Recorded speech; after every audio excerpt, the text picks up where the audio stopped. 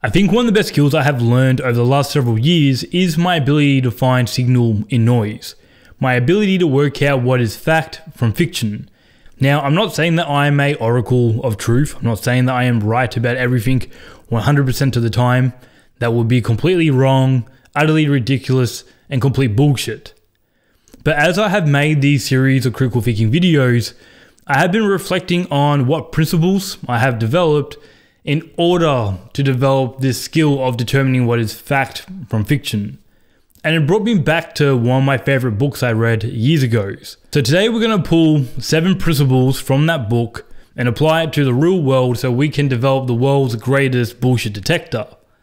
And to do things a little bit differently today, I want to bring you back to the video that inspired these series of videos.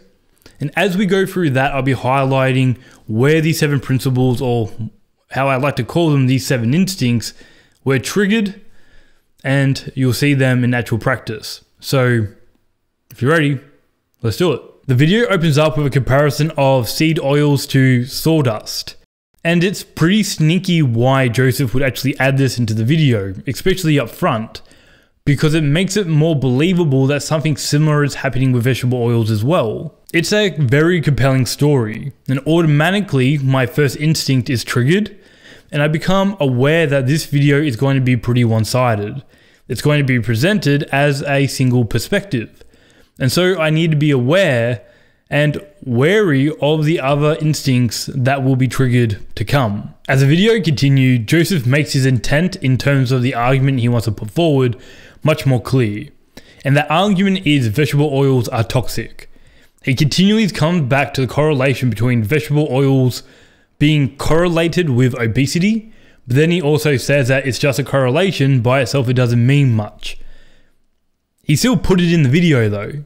He still decided to plant that seed in your mind that this is going to be something toxic for you.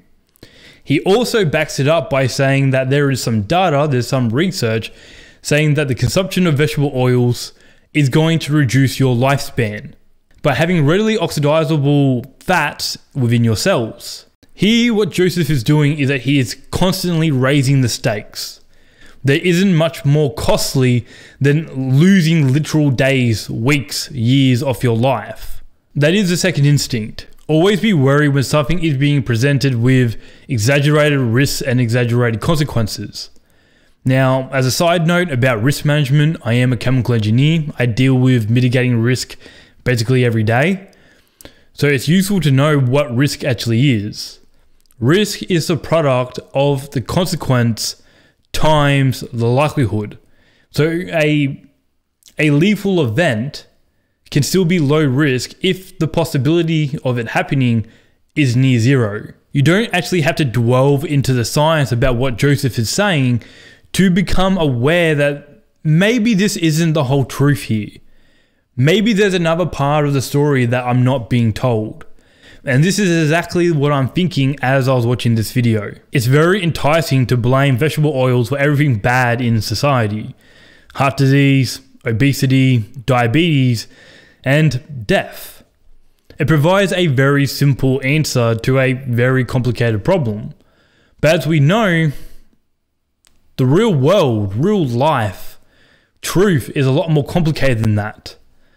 Unfortunately, we like to find something we can blame, or someone that we can blame to make a bit more sense out of the complicated world that we're living in. So I have already kind of touched on this instinct itself, but I want to show you something in this video that if you weren't paying really close attention, you probably would miss. And it is very revealing. Vegetable oil consumption increased dramatically from 0 to 80 grams per day. The consumption correlates to increases in obesity and diabetes. Joseph also uses the example that the consumption of saturated fats have remained constant over a century. There is no correlation between heart attacks and saturated fats, but there is a spike in vegetable oils and heart attacks, but he doesn't put the two on the same graph. Because what you will notice is vegetable oil consumption continues to go up, but heart attacks start to decrease again. So no, it's not that simple. What else is going on here? Having a single perspective really limits you to only one point of view. Data by itself is nothing. It's the interpretation that brings the data to life. The next instinct is not actually that big of a deal in this video. Most of the time, Joseph does this pretty well. But to give you an example, I want to show you this. Joseph tells us that the seed oil industry is $100 billion. It sounds absolutely massive, but is it really? My alarm bells always get triggered when I see big numbers presented by themselves. Because when left alone, big numbers are always going to look big. Instead, we should find ways to either bring perspective, to have something to compare it to, or ideally divide it. For example, if you divide the seed oil industry by the size of the world economy, it would be about 0.1% of the global economy. Not so huge anymore, right? Like I had mentioned before, Joseph's use of numbers is actually pretty good. But I want to give you an example of what good use of numbers actually look like from this video. He uses the example that 6 tablespoons of oil equals 720 calories, which is about 33% of your recommended daily intake. So here you're given the average amount of oil consumed per day, what that means in terms of calories, and then it's also divided by what your recommended intake should be, so you can get a better understanding of just how much this actually is. When we are thinking critically about something, it becomes very easy to hyperfixate on the details, and then lose appreciation of the broader strokes of the information we're consuming. Instead, we want to keep in perspective of how the story is communicated as a whole. Is it presented in an overly negative way? Or is it presented in an overly nostalgic way? It's very obvious that Joseph is presenting an overly negative view of seed oils and also a pretty nostalgic view of animal fats. If I told you that the thing that is added to all of your foods is extracted with hexane, then bleached and treated at high temperatures, you would be concerned. But the problem is you don't have a very good technical understanding of what these processes are and how they work. So of course, you're going to be overconsumed with fear. Honestly, it's one of the unfortunate truths of making pseudo-scientific videos on the internet aimed at the general public.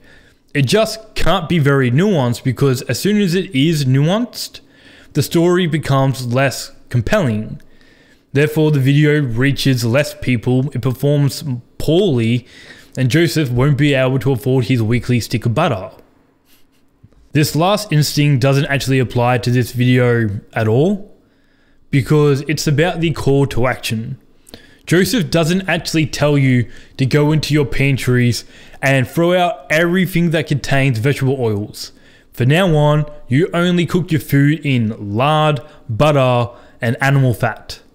He just doesn't do that. In principle though, you need to be wary when someone is calling for urgent and drastic action. Take Imam Ghazi for example. He's a young YouTube millionaire in the personal finance and self-development niche, and he loves to put together these free events where he drums up a problem. In the one that I'm thinking about right now, he talks about your last chance at freedom. This is your last chance, and if you want freedom, you must buy my course, because that is the only way you're going to avoid modern day slavery. It's urgent, it's drastic, and I don't like it. Joseph's video has set off most of my bullshit detectors. So does that mean I think it's a bad video and you should not watch it? You might be surprised. No. I actually really do like the video, and I will continue to watch other videos that he makes. These 7 instincts allow me to determine when I'm not being told the whole truth, and instead just one side of the story. And so I'm not going to treat the video as the whole truth. Instead of looking at the details, I'm looking for the principles to take away from it. I'm not focusing on the noise of the video, I'm looking for the signal, the principles, the message that is being said in between the lines. The hidden message is a reinforcement of the basic fundamental principles of nutrition, calories and nutrients. It's a reminder that maybe I am putting a little bit too much oil into my fry pan. Maybe I should be using an extra virgin olive oil rather than vegetable oil. I probably shouldn't be eating burgers, pizzas, and really greasy fast food multiple times per week. I should be prioritizing my own cooking with whole foods, non-processed foods that are dense in nutrients. If this video provides people with the motivation to cut back on their oil consumption and clean up their diets, then that is 100% definitely a good thing. But it becomes problematic when people believe that they can eat as much saturated fats as they possibly want with no health effects. It defies first principles. It defies thermodynamics, because calories in equals calories out. In the video, Joseph actually brings up the argument that a dude went onto a croissant diet which had no vegetable oils, only butter and saturated fats, and yet he lost weight. Well, of course, if he's only eating croissants and he's in a calorie deficit, he will lose weight. It's not telling me anything. It's a bad argument. I know why Joseph's included in the video, because it aids his storytelling, but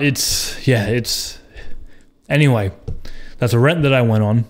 The point is, we need to be looking for the overall message of what is being told to us, so that we can take that away, add it to our pool of knowledge, and then move on without getting angry and reactive about it. But unfortunately, the internet has broke many of our brains. So if you want to make best use and capitalize on these 7 instincts you just learnt, then you need to know the best way to fix your broken brain. So watch that video there, and I'll see you there. Bye.